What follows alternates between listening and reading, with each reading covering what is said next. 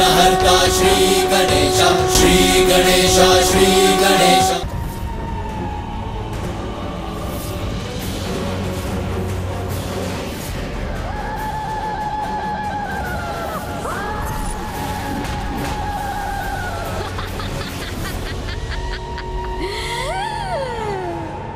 कुछ ही समय में इस हृष्ट पुष्ट देवता का अंत हो जाएगा और फिर मैं इसे निकाल कर अपना आहार बनाऊंगी। मुझे धन संपत्ति प्रदान करने चला था। अब यहाँ पर जो भी आएगा उसे उसके अंत का मार्ग स्वयं मिल जाएगा। इंद्रदेव! इस प्रकार चिंतित होकर यहाँ वहां भटकने से तो कोई लाभ नहीं है। जहाँ तीनों देवता अदृश्य हुए थे, मुझे वहीं जाकर उन्हें ढूंढना चाहिए, क्योंकि हमें उसके खड्ग का रहस्य ज्ञात हो चुका है। इसका भान तो अब तक ताड़कासुर को हो ही चुका होगा, इसीलिए अब हमें उस तक पहुंचने से रोकने के लिए वो कुछ भी करेगा।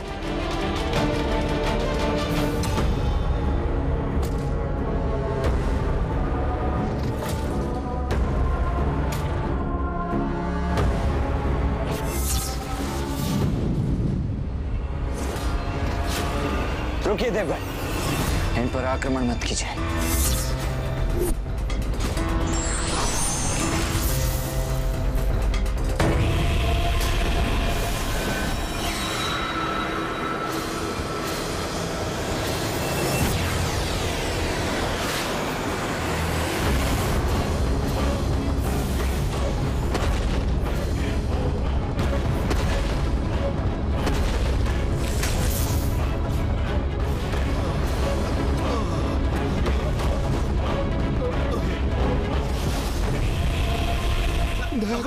हमें और पीड़ा मत दो।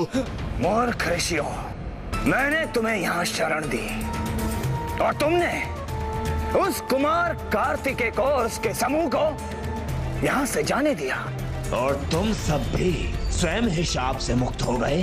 ऐसी कृतज्ञता करने का परिचय दिया तुमने।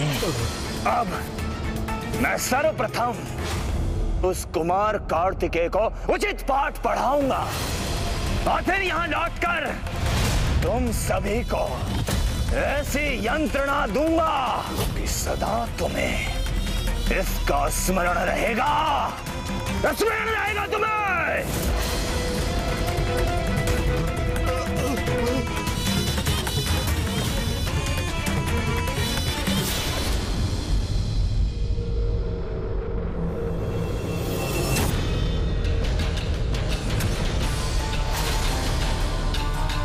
ये तो देवराज इंद्र का वज्र है।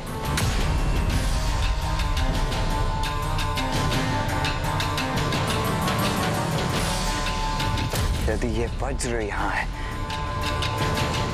तो अवश्य देवताओं का कोई और संकेत भी होगा यहाँ।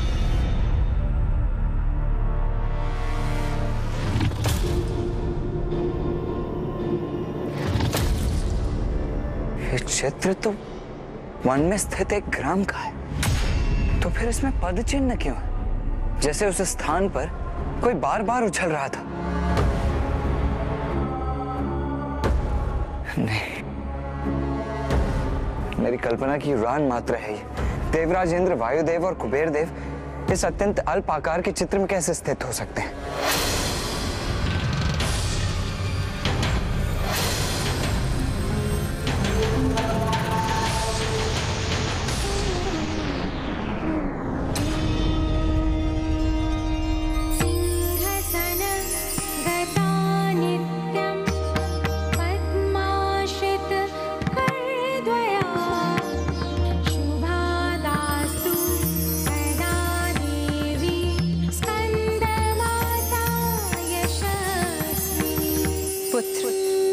बुद्धि को सीमित करना सफलता के मार्ग को बाधित करने के समान।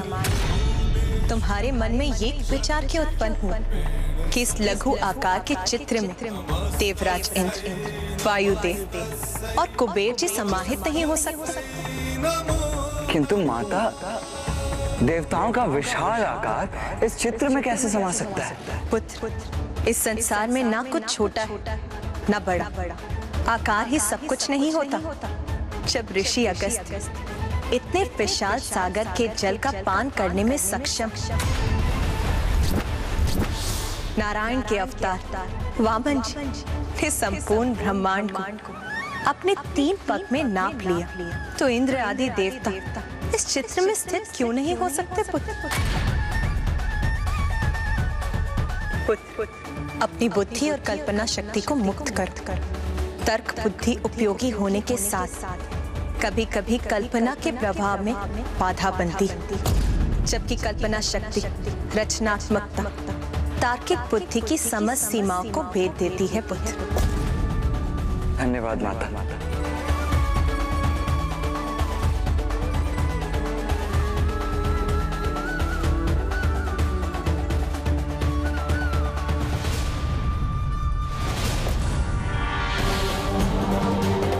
माता का संकेत स्पष्ट है, हो ना हो तीनों देवता इसी चित्र के भीतर है। मुझे भी इसके भीतर प्रवेश करना ही होगा।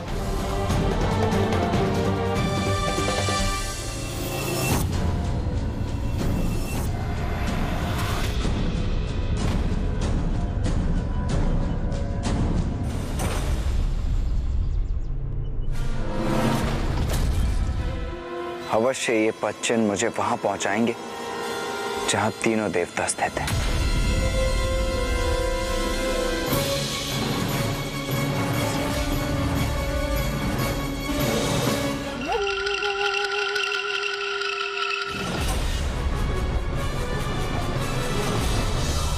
प्रतीत होता है कि ये देवता ऐसे नहीं मानेंगे।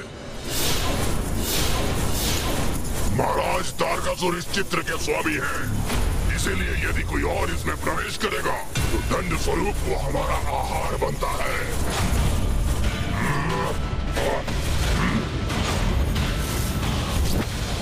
मैं व्यर्थ में इन असुर सैनिकों का वध नहीं करना चाहता, क्योंकि ये तो मात्र सेवक हैं। इन्हें किसी युक्ति से यहां से कहीं और भेजना होगा मुझे। रुको रुको, तुम दोनों स्वयं अपने प्राणों को इतने बड़े संकट में क्यों डाल रहे हो? संकट? कैसा संकट? मुझे बंदी बनाने हेतु तुम इस चित्र में अपने स्थान से हट गए, जो कि इस वन से बाहर है, और तुम्हारा स्थान रिक्त हो गया। और यदि अब तुम मेरा पीछा करने में और अधिक समय व्यतीत करोगे तो कदाचित कोई और जीव जंतु उस स्थान पर स्थित हो गया तो तुम दोनों कहां जाओगे?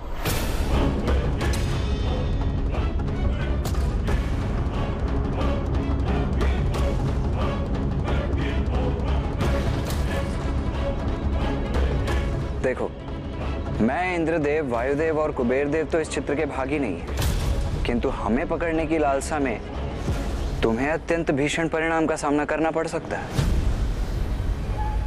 और जिसकी कल्पना मात्र से मेरे मन में तुम्हारे लिए दया उत्पन्न हो रही है। उचित ही कह रहा है ये तो मायाग्नि असुरा का स्थान है, वो तो इसे अपना ग्रास बना ही लेगी, किंतु ये भी हमसे छीन लिया तो फिर कहां जाएंगे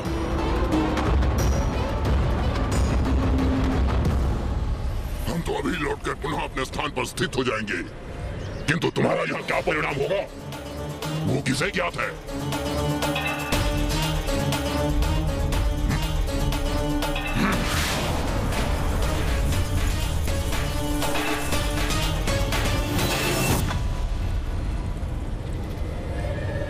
इनके साथ तो अधिक समय व्यर्थ नहीं गंवाना पड़ा मुझे, किंतु अब मुझे देवताओं को ढूंढना चाहिए।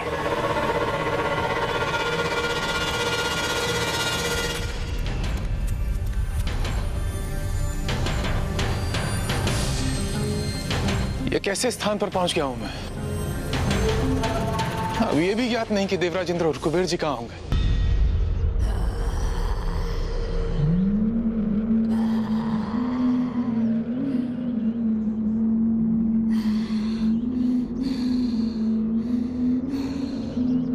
कुबेर देव,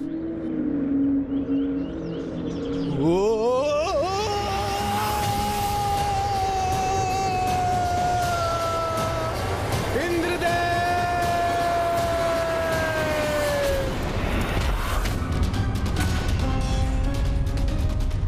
ये तो वायुदेव का स्वर है। वो तो मुझे पुकार रहा है।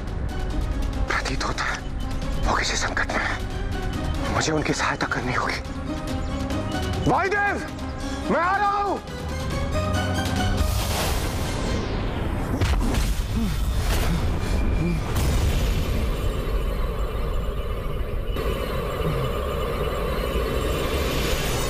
देवराज, कुबेर देव, आप है यहाँ?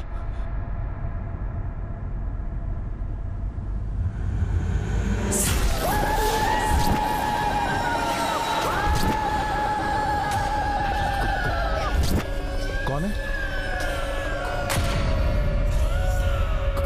कौन है आप? अरे भयभीत क्यों हो गए पुत्र? तुम उस भरे पूरे शरीर वाले देवता को ही ढूंढ रहे हो ना? हाँ, वो कुबेर जी हैं। क्या आपने देखा उन्हें? देखा ही नहीं, मैंने तो यहाँ से बाहर जाने में सहायता भी की है उनकी। क्या? तो कुबेर जी इस मायाजाल से बाहर निकल गए? तो कृपा कर आप मुझे इस मायाजाल से बाहर जाने का मार्ग दिखा सकती हैं? हाँ हाँ पुत्र, अवश्य दिखा दूंगी, किंतु उसके लिए तुम्हें भी उस देवता के समान मेरे एक प्रश्न का उत्तर देना होगा। वायुदेव कहाँ है आप? वायुदेव! मैं सत्य कहूं तो अभी किसी भी प्रश्न का उत्तर देने की अवस्था में नहीं हूं। अच्छा अच्छा, आओ मेरे साथ। अरे संभालिए अपने आप को।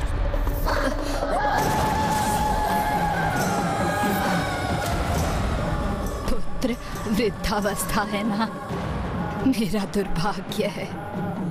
जल का पान करना चाहती हूँ। कूप भी है यहाँ, पर कूप से जल निकालने का सामर्थ्य शेष नहीं है इस वृद्ध शरीर। तो आप मुझे बताइए ना, मुझसे कहिए ना आप, मैं आपके लिए जल निकाल कर ला दूंगा। आपका कूप कहाँ है?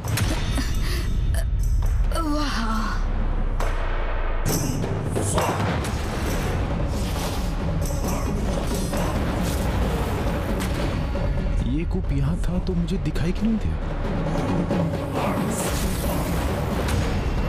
नहीं दिखाई दिया होगा। मेरा मन इतना विचलित जो था। अब तो इससे जल निकालना चाहिए मुझे, तभी ये वृद्धा मुझे यहाँ से बाहर जाने का मार्ग बता सकेगी।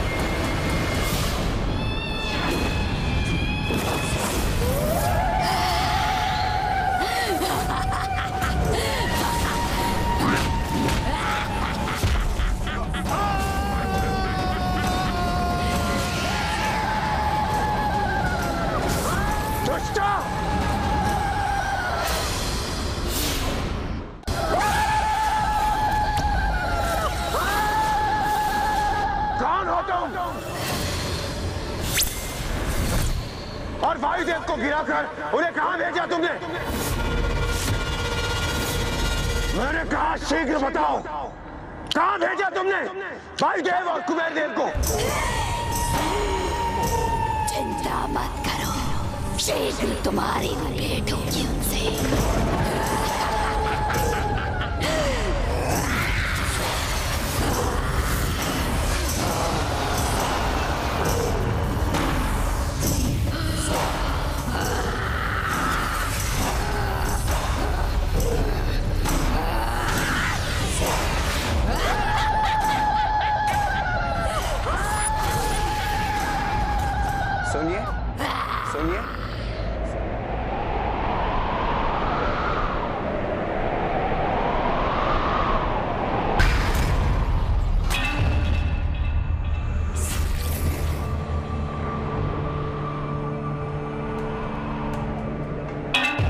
आपको कष्ट देने के लिए मैं क्षमा चाहता हूँ, किंतु क्या आपने मेरे मित्रों अर्थात तीनों देवताओं को यहाँ से जाते हुए देखा है?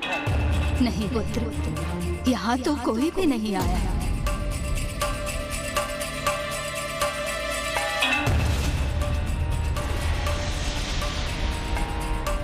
ये पश्चिम तो उस कूप की ओर जा रहे हैं। मुझे ऐसा क्यों आभास हो रहा है जैसे ये वृद्ध असत्य कह रही हो? अच्छा, कोई बात नहीं, धन्यवाद। मैं कहीं और ढूंढता हूँ।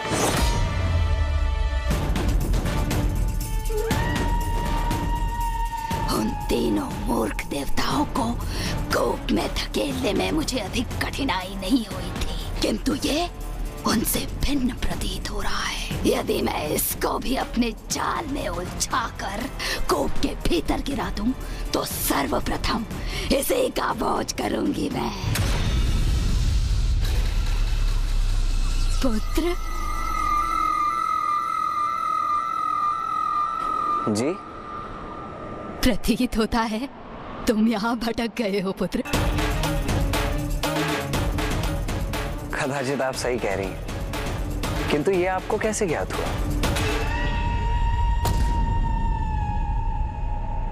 बस एक अनुमान था मेरा। मैं तुम्हें यहाँ से बाहर जाने का मार्ग दिखा सकती हूँ। तब तो मैं आपका बड़ा आभारी रहूंगा। पुत्र, यहाँ से बाहर जाने के लिए पहले तुम्हें मेरे 3 प्रश्नों के उत्तर देने होंगे। यदि तुम मेरे प्रश्नों का उत्तर देने में सफल रहे, तभी तुम यहाँ से बाहर जा सकोगे। किंतु यदि तुम ऐसा नहीं कर सके, तो तुम सदा के लिए यहाँ बंदी बनोगे। आप प्रश्न पूछिए ना, मैं उनके सर्वथा उचित उत्तर दूंगा। अच्छा पुत्र, ये बताओ कि जल से पतला क्या होता है?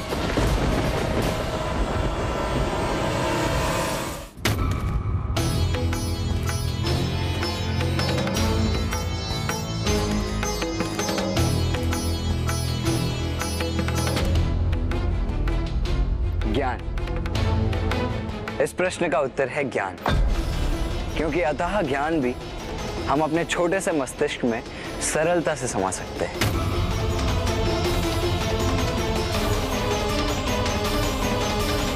अच्छा तो पुत्र, अब ये बताओ, अग्नि से तीव्र क्या होता है?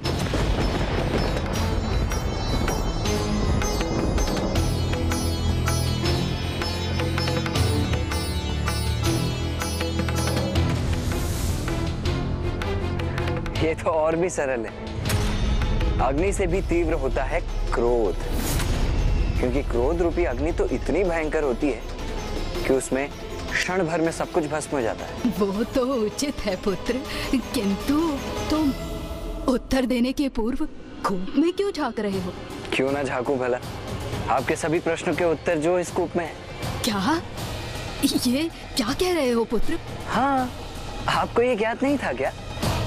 अब आप स्वयं ही विचार कीजिए ना, यदि मुझे यहाँ से उत्तर प्राप्त नहीं हो रहे होते, तो मैं इतनी कठिन पहेलियाँ कैसे सुलझा पाता? कहीं इसके साथ ही अन्य देवता उस कूप के जल की सतह पर ही तो स्थित होकर इसे उत्तर नहीं बता रहे। यदि ये सत्य है, तो पहले मैं उन्हें का अंत कर। अच्छा चलिए, अब मैं भी आपसे एक प्रश्न पूछता हूँ।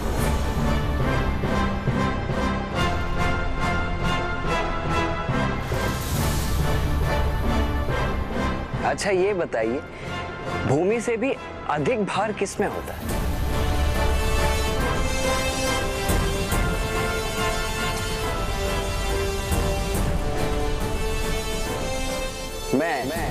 मैं देता हूं इसका उत्तर। भूमि से भी अधिक भारी होते हैं पाप, वही पाप जो आप कर रही हैं, निर्दोषों को इस कूप में ढकेल कर।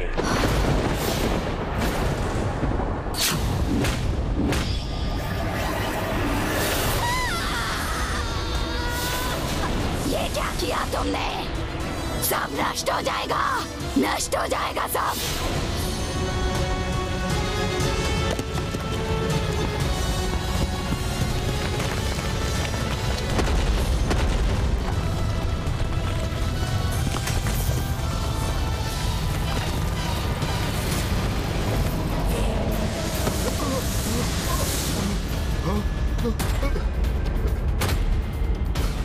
चित्र से हम तीनों तो बाहर आ गए, परंतु कुमार कार्तिकेय वो कहाँ है?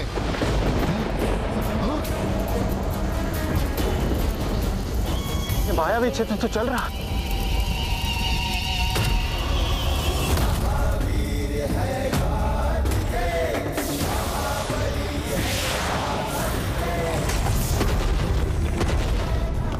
हमें इस माया जाल से मुक्त कराने के लिए आपका कोटि कोटि धन्यवाद कुमार कार्तिकेय।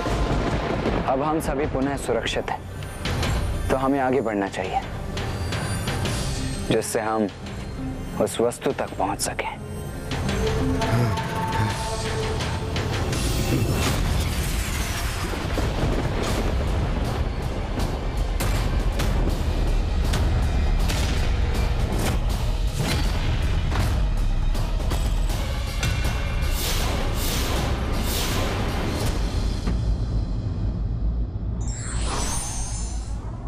बुद्धि के प्रयोग से हम बड़े संकट का भी सामना कर उसे टाल सकते हैं।